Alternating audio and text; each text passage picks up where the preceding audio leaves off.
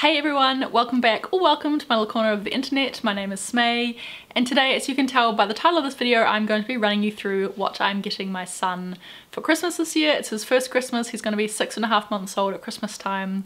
And yeah, I'm just going to jump straight in because I'm doing this while he naps and we don't know how long that is going to last. So my husband Nick and I are starting a new tradition with Finn that is one that actually like neither of us really grew up with. I'll talk a little bit more about other traditions later on.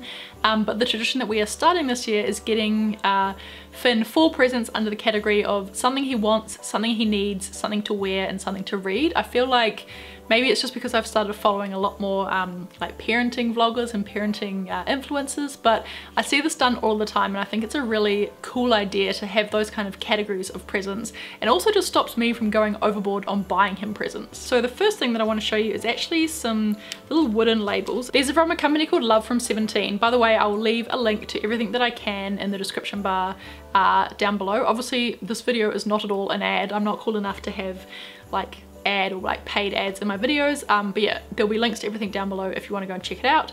So the first thing are these little gift tags that are reusable from Love from 17. As I said, I just think these are really cute, and obviously being reusable, it will mean that we can use them for many years to come. And then from that same company, I don't know how I'm going to show you this because it's clear, I might just hold it up on here.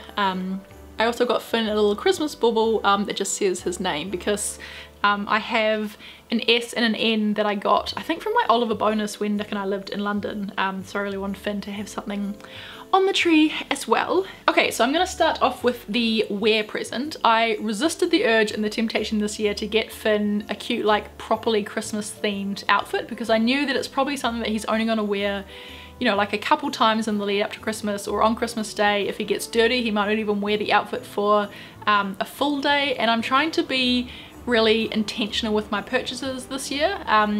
So I just wanted to like refrain, even though it's bloody hard because there's so many cute things out there, I wanted to refrain from getting him anything that he probably wouldn't wear that often. So for his wear present, I have found this really adorable little romper that is green stripes. It's just from Cotton On Baby. It's actually 3 to 6 months size, but he is what, 5 months right now, so I'm filming this video and he's still wearing 0 to 3, so I think this will definitely fit him come Christmas. But it's just really cute. I got this one, and then I also got one that's in like a pinky salmon color, but I think obviously, you know, like it's green, it will work well for Christmas, and then it's something that he can continue to wear after Christmas, before Christmas and stuff as well. For the want present, because Finn is so young, it's definitely more of a like what we want to get Finn for Christmas this year, and I don't have it with me because we're currently finishing it, but Nick and I have been building Finn a little baby abacus. I saw these in a couple of shops. I thought it was really cute.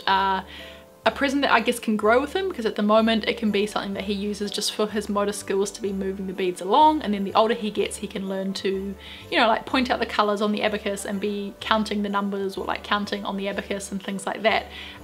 So I do actually have a video that I've been filming that's a tutorial of this, and that will be up next week, so you can see the final abacus there. I will chuck a photo just of like our inspo pic up on the screen now so you can see what that looks like.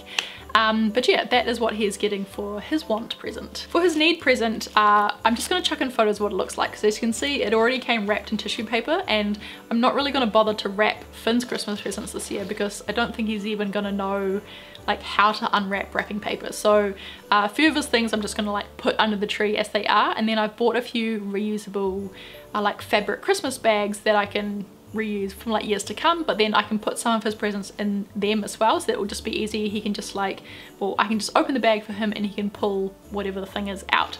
But I will chuck a photo on the screen of what is in this parcel. I have gotten him 2 different kinds of bibs. I've gotten him one silicone bib and one, I think it's called like a smock bib from the brand called Petite Eats. By the time you're watching this video, I think Finn will have like just started eating solids, which is both really cool and like really scary at the same time that he's growing up so fast.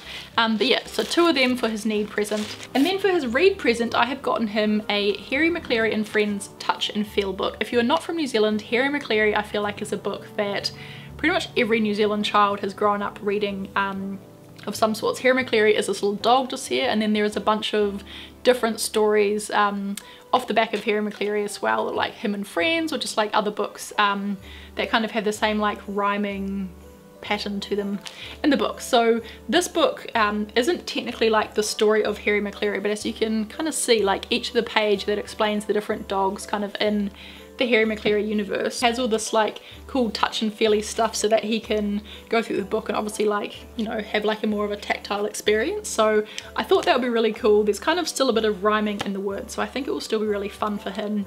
But he is definitely now just wanting to like touch everything and obviously explore like different textures, so I thought that would be a really cool gift. I have also though gotten him quite a few more books. So the first two I got from a shop in Wellington, which is probably like my favourite independent store. It's called Madame Fancy Pants. If you have followed me for a while, you've probably heard me talk about them.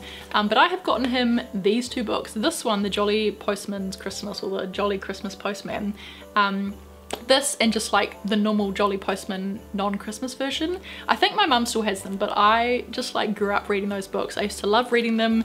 If you have never read them before, there's like all these different things to do inside the book. I think in this one it has like a little puzzle, there's like Christmas cards, and there's just like a lot of things to do. So this is way too old for Finn. I think they say this book is for like, I don't know, 5 or 6 years plus. But when I saw this in the store, I couldn't resist buying it because, as I said, it's a book that I grew up loving and reading. So it's probably one that I will read for him, and then I might like stash it away and actually gift it to him like in a couple years when he will actually appreciate it. But then I also got him a Peter Rabbit Christmas Wish, which is a book that I never read, but I just thought it was cute and I love rabbits. But this will be like his Christmas Eve book because one of the traditions that my family did is that we'd always open a present on Christmas Eve, and I don't know how far I'll continue it because if like when Finn goes up he might not be super into reading, who knows, but for now at least I want his Christmas Eve present, if we continue on that tradition, to be a book that we can read like on Christmas Eve.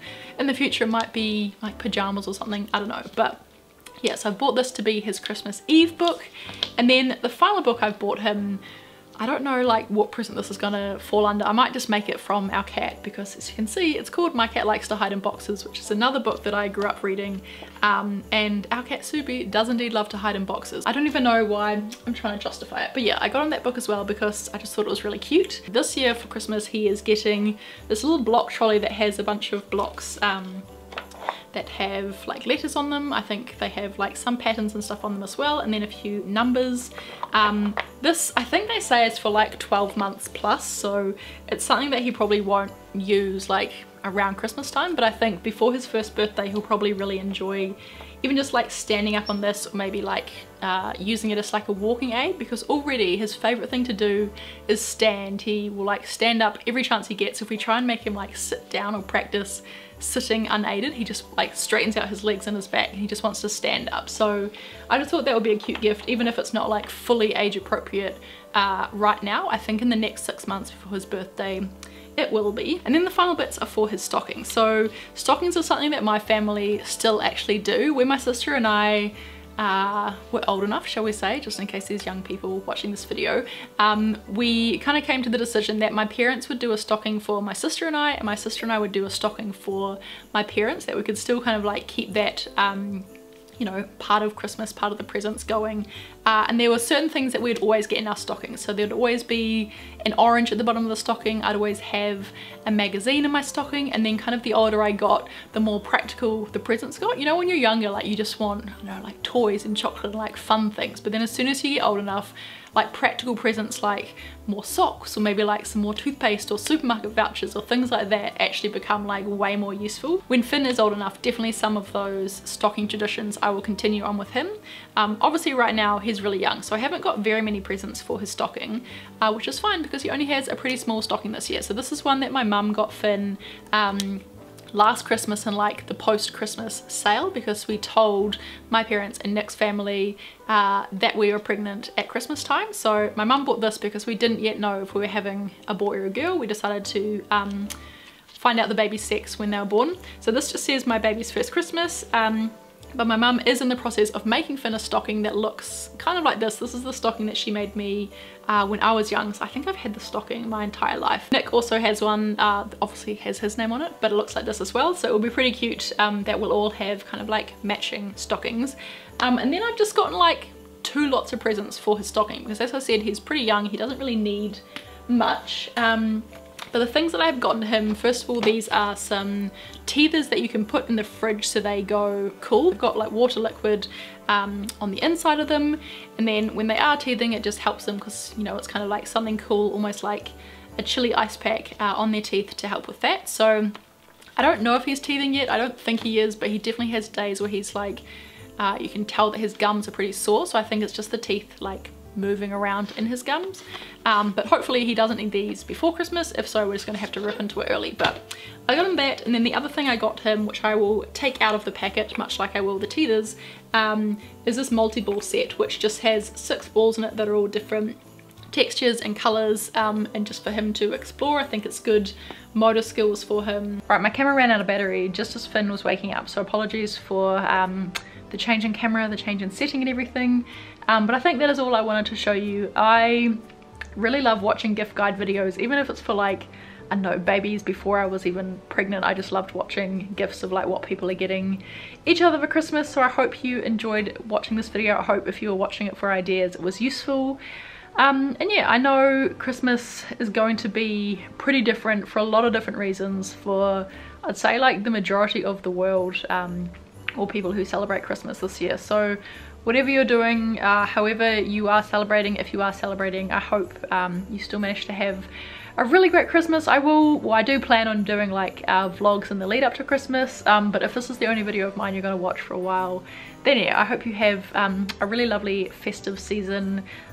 Please give this video a thumbs up if you liked it, and maybe leave me a comment letting me know some of the presents you're getting for people this year if you are doing presents. And yeah, I'll see you all later on. Bye!